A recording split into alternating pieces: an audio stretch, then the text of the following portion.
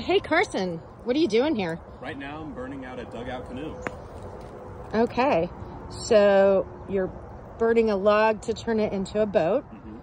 Why use fire? It softens the wood and it makes it a lot easier to pull it out than it would be for normal wood. So, you know, a stone axe could chop all this out, right? Theoretically, yes.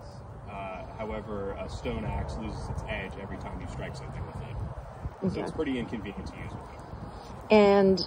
And then, like you said, this softens the wood. So working smarter, not harder. Right. And then one of the benefits here is what you've charred isn't going to be as likely to rot either, right? Yeah. Okay. Well, this is pretty cool.